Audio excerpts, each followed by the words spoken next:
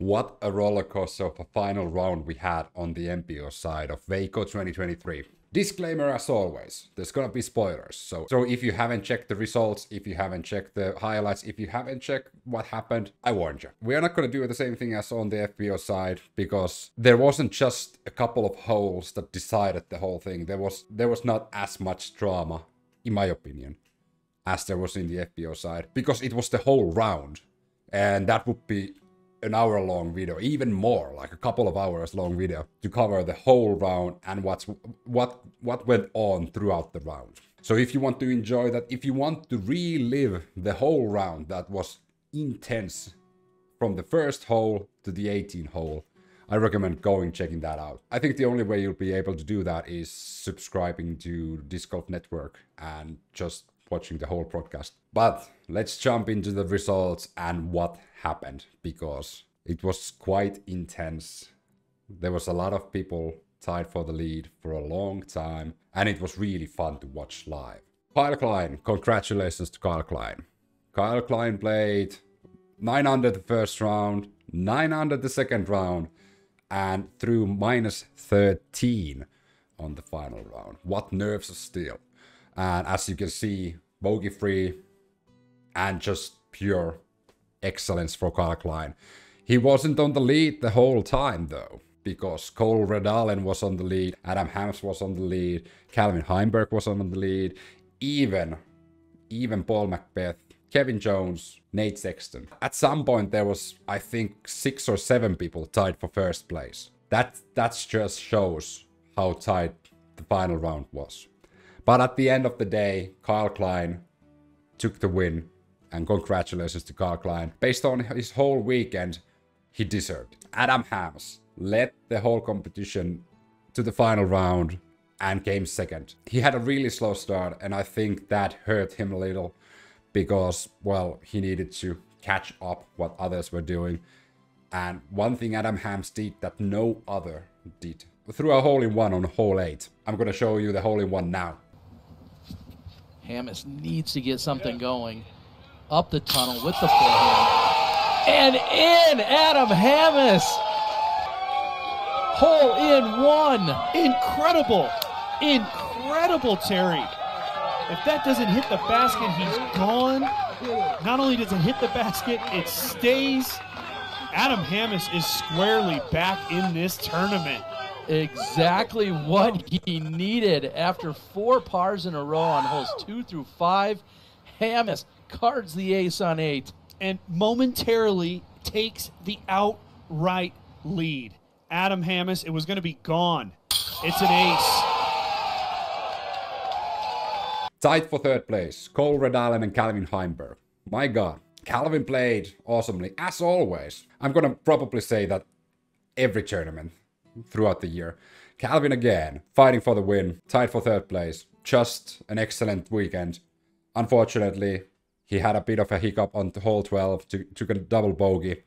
But other than that, a really good performance from Calvin once more. And Cole Redalen played an awesome last round, even though you can see that Cole had 2 bogeys and 1 double bogey, and he still managed to be tied for third place. Just incredible. Like, Cole played really well. And I also have to mention Kevin Jones, James Conrad, Matthew Oram, Nate Sexton, Paul Mcbeth. All of the MPO side, like the top 20 players, played really well and were all battling for the win. Unfortunately, they ran out of steam sometimes and fell a bit behind and couldn't catch up to the top 4. Here's some highlights of Kevin Jones, James Conrad, Matthew Oram, Paul Mcbeth from the last round, just to show that they were doing their very best to battle out for the win at Waco.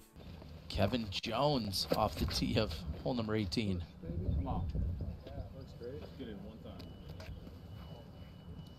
With this tailwind, This is a birdie look. Oh, and a birdie connection. Fan on site right now. Which card do you even follow? Oram gets that one to flex back up, and he's parked. Perfectly executed from Adam Hamnes.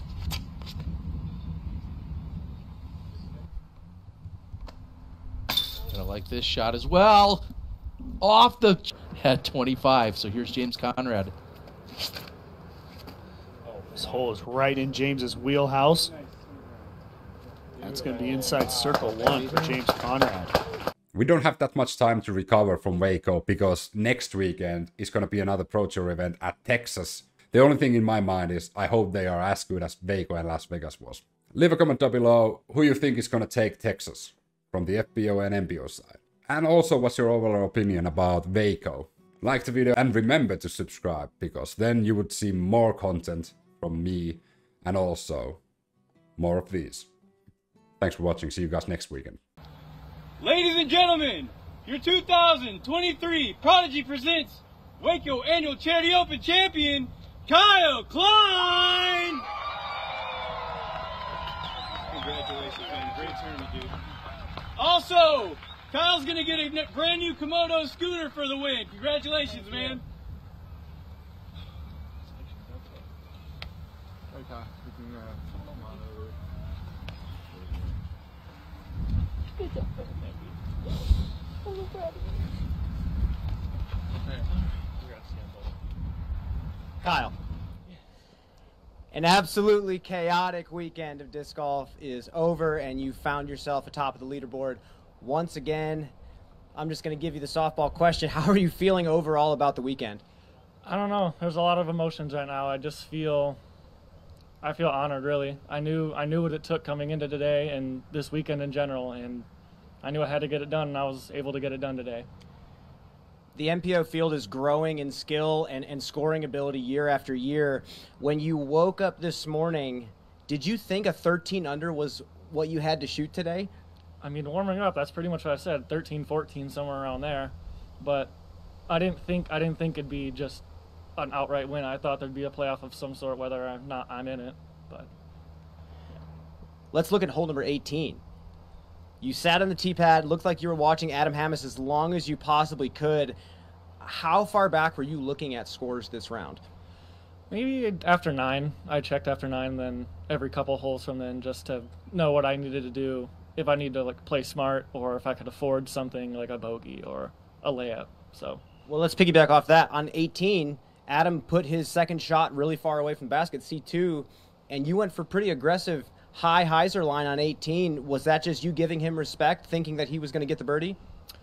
On 18, really, that's been my play. If there's tailwind, I throw it high and wide and try to spike it in there. I don't try to throw low because I know this green is pretty fast and it could skip long OB or give myself a circle too. So I'm really just trying to stick it real close.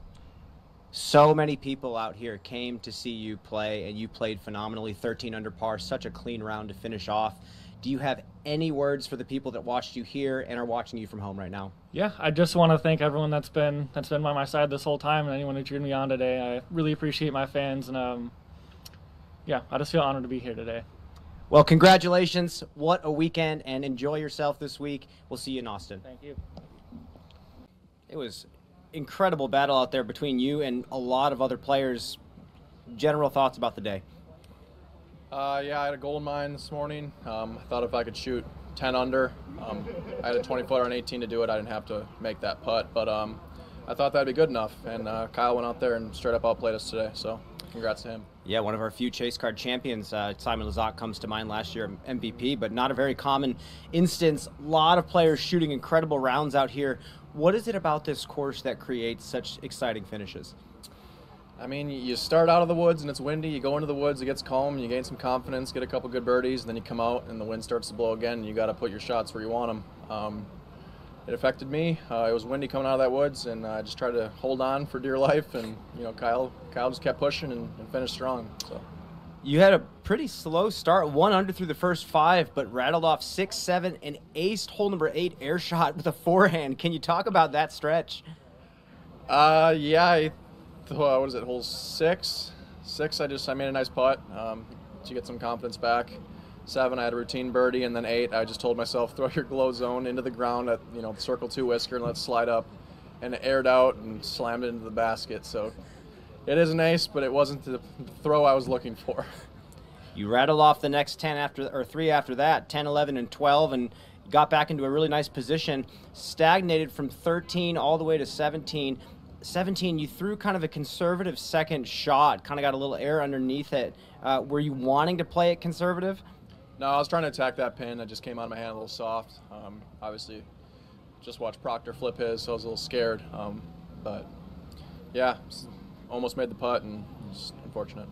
One last question for you. Talk about the MPO field this year. There's a lot of players that are getting a lot of experience, and there's not a lot of newcomers that are playing super hot. There's a lot of veterans now, I guess is what I'm trying to say. Talk about the field. The field's insane. I mean, to win one of these Pro Tour events now is insanely hard. I mean, there's so many young kids coming up. Cole Redalen, Kyle. I mean, I'm a little older than those guys now, but I like to put myself in them still. Gannon Buhr. I mean, there's so many more names I can rattle off. Calvin's not too far off for, how old are you, Calvin? 27. Calvin's 27, so he's still young in most eyes. But yeah, it's really hard to win these events, and just to have a chance to win them is special. Well, you came extremely close, and you played fantastic, put on an incredible show for the spectators. Any final words for the people at home? Thanks for watching. Tried to give it my all out there, and I appreciate everyone. Thank you. Well, good luck. We'll see you out there next week. Thank you.